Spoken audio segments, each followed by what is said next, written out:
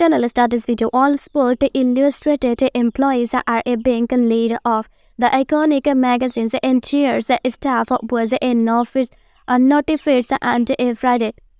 notified that there's a position are being eliminated. Former CISI writer, research, and they took to Twitter to share a screenshot of an all-staff emails employees and receive informing them of the news. The memo explained that a authentic brand group, the listings company that bought SI for a 110 million from a Meredith in 2019 had terminated the agreements it held with the Arena Group to publish the magazine in a print and a digital year all on Thursday, January 18. We were notified by a authentic brand group ABG that the license under which the Arena Group operated the Sabbir Illustrated